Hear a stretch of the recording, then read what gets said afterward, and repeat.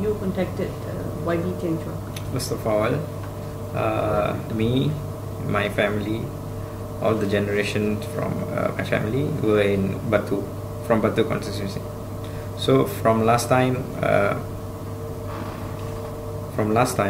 we support our YB, and now we are also a Pakatan Harapan supporters. My whole family is a Pakatan Harapan supporters. Oh. So at first, when our YB's team contacted us, I told them to hold on because I wanted to discuss with my advisors and my committee. Then after 3 days, I agreed to work together with him because that's what my team, my advisors, and my family and the Batu constitution people. And your supporters? Yes, and my supporters want that too. They were all happy. And so, if let's say tomorrow, if the court decision is not against YB Tian Chia, then you would be endorsed as the unofficial candidate. How do you feel? I feel very honored because I think this opportunity for me, I can use this opportunity to create a platform for me to develop the youths, not only in Batu constituency but all over the nation, because my main agenda was to let the youths participate in politics, to change their mindset about politics, because most of the youths nowadays, they think politics is dirty, they are not involving. So that is my main agenda. Okay. And I take this opportunity to create a platform with the help of our YB. Together we develop the youths and the Batu constituency for the rest. Okay. And what happens if tomorrow the court says that YB Tian Chia can contest? Then what would you do? I will still support Pakatan Harapan, and I'll still continue my agenda, raising awareness for the youths about politics. Okay. And do you think you are ready for the heat?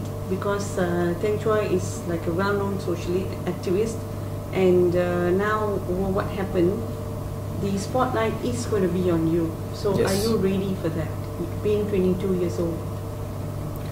With the Pakatan Harapan and standing beside our YB Tian Chia, I think I can achieve anything. Okay. So has this come as a shock to you?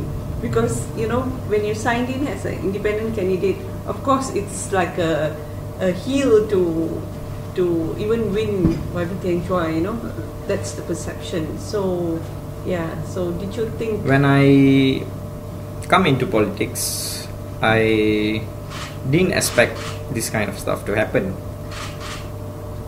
Quite frankly, I was sad when they announced Tian Chia is rejected during the nomination because I was there. I was actually disappointed. But now, when I have this opportunity to work with him together, I'm really happy, and I feel it's a proud moment for all the Batu constitution people that still the Pakatan Harapan is there for them.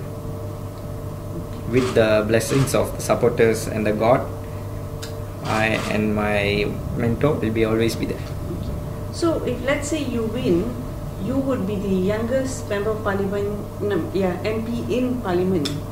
Yes. And you would be facing a sea of senior MPs who are ready to just take a swap at you. And so how are you going to prepare yourself to do that?